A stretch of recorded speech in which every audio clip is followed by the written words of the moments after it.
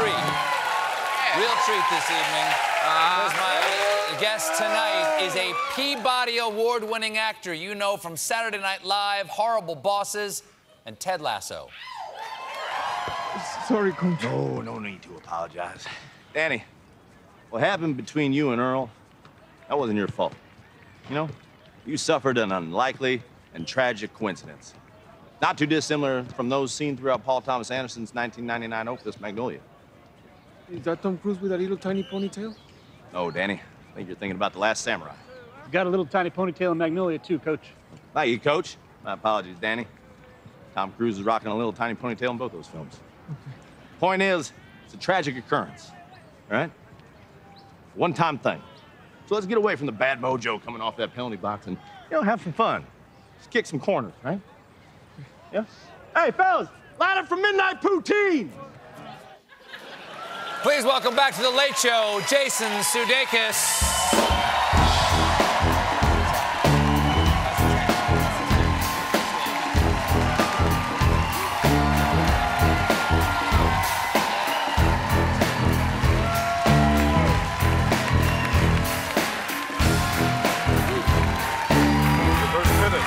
Nicely done. Yes, of course. Of course.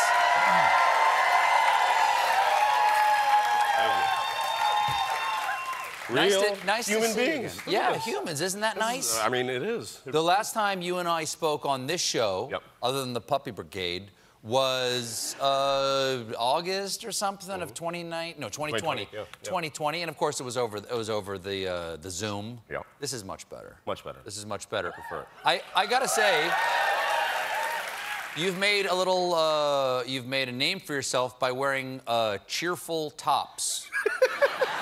Because was it the Golden Globes? Yeah. What was the Globes where you wore the bucket hat and the hoodie, the hoodie, the tie-dye hoodie? Yeah, the Globes. It was the Golden Globes. It was yet another Zoom endeavor.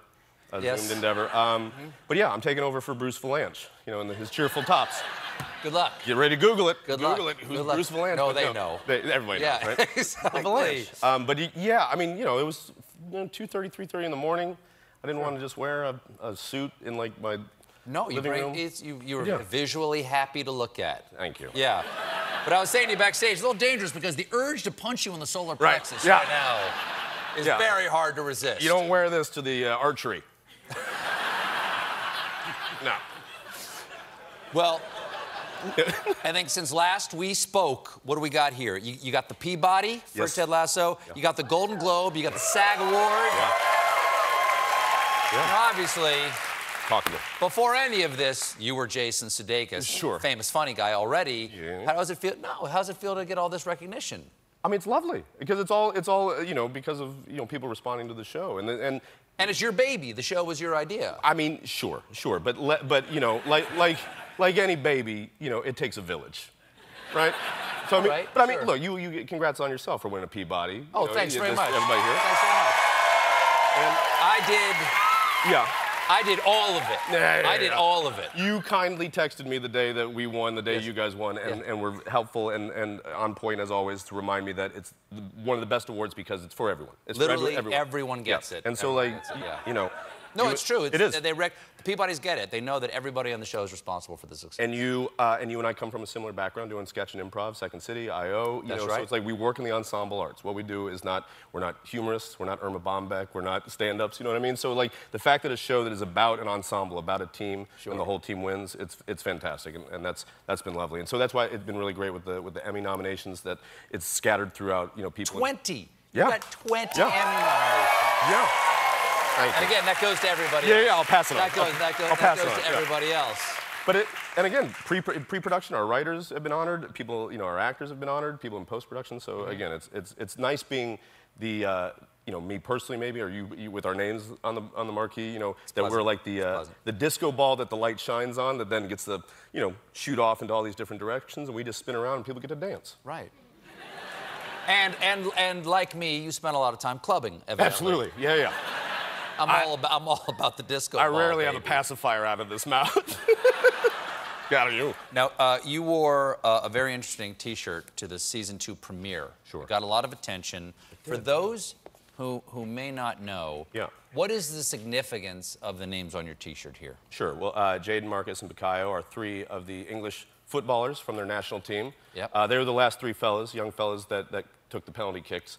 They didn't turn out the way that certainly England would have hoped. Certainly a lot of us here in the States would have too, and people worldwide. And they caught a lot of guff online. They're 3 young black men. And our show is rooted in both, despising things like bullying and racism and whatnot, but it also is rooted and takes place in London and England. And so, yeah, it was just our way to use this big fancy premiere to spotlight them and let them know we got their back and how much we support them. And yeah. Have you all been embraced by... Yeah. I mean, I don't mind taking claps for the show, but taking claps for that's nothing. What they've gone through and what they do, even Marcus, the remarkable things he did, leading up to the season during the pandemic and helping feed kids that weren't getting school lunches because they weren't going to school. Those are the. I hope it's understood that we're all clapping and supporting them. I'm just wearing a shirt, you know what I mean? But and it was just a way to humanize and personify those three fellas, and that's why I chose to use, their surnames are on the back of their kits, their uniforms. So that's why I used their first names, the names their parents gave them, because they're kids, they're young men, and they should be, have the opportunity to succeed and fail and tie like everyone. Yeah. Now, I understand, I have heard that Ted Lasso, the character himself, is based on in part, on a high school basketball coach that you had? Sure, yeah. Donnie Campbell? Donnie Campbell was my high school basketball coach. That would also be a good name for a coach. Absolutely, Campbell. And he was a good coach. Yeah, he was from Lyons, Kansas. He still is. He's still alive. But yeah, in Overland Park, Kansas. And he was one of those dudes that spoke in aphorisms, I guess, maxims, little sayings. And he was a big Southern guy. And he was young. He was 31 years old when he was our head coach, so only 13 years older. And he'd say stuff legitimately hey, Sudeikis, you look more nervous than a long-tailed cat in a room full of rocking chairs. He was that kind of guy. Sure. A little bit more aggressive than Ted, and a little deeper voice. Sure. But then he also was the one that clued me into John Wooden, the great UCLA basketball coach, who has an amazing philosophy about working with people and just, the idea of his definition of success is definitely something that's rooted in the DNA of Ted Lasso. So yeah, big ups to Donnie Campbell for, not being too hard on me when I didn't do my homework. Jason, we have to take a quick break, but don't go anywhere, anybody, because when we come back, I'm going to ask Jason about what he'd be doing if it wasn't this, the path not taken, if you will.